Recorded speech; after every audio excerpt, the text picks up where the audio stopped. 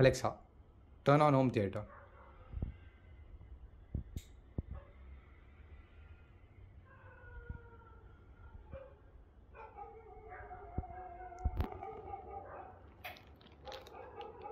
Alexa, play on home theater.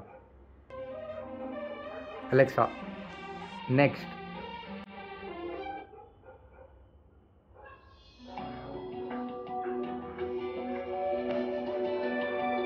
Alexa, stop. Hello guys, today I will show you how to connect the Amazon Echo to the AV receiver. There are primarily three ways you can connect the Echo to the AVR. One is via the physical wires, which is a 3.5 mm jack, and it gets connected via RCA to the inputs behind the AV receiver. This is the wire which gets connected, so this will go to your Amazon Echo.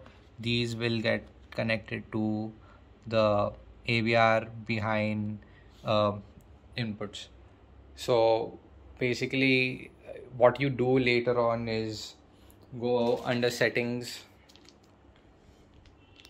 and check on inputs, input assign. So over here I have calibrated Alexa, and I've selected analog 5. So basically analog 5 is one of my inputs over here. The other way to connect is by switching to the Bluetooth on the AV receiver. What you can do is straight away connect Amazon or Echo devices to the Bluetooth, pair them like normally what we do for headphones or phones. But I wouldn't suggest doing this because the Amazon Alexa or Echo devices get a frequent cutoff when the AVR is not connected or so on. The third way is basically by connecting through the EOS app. The EOS app is a very good app, and you can connect most of your streaming services on this. Just go to the Amazon Echo device and go to skills. Under skills you will find your compatible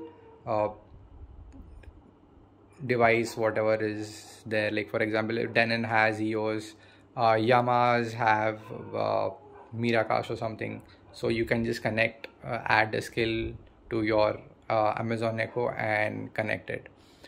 Basically what this does is so this is the best way to connect an AVR to the Amazon Echo, because the quality you get through this is amazing. Plus you can control the AVR. If it has a Wi-Fi or Ethernet port, you can connect it through there, and it will control everything for you. It even turns off the AV receiver, plays next songs. You can turn or change the source and so on. Just to demonstrate, Alexa, turn off home theater. So it turns off the home theater. It even turns it on if you want it. Alexa, turn on home theater. So if you see, it registers all the inputs properly. Okay. So this is the best way to connect your receiver to Amazon Echo. So that's it guys. I hope this helps you.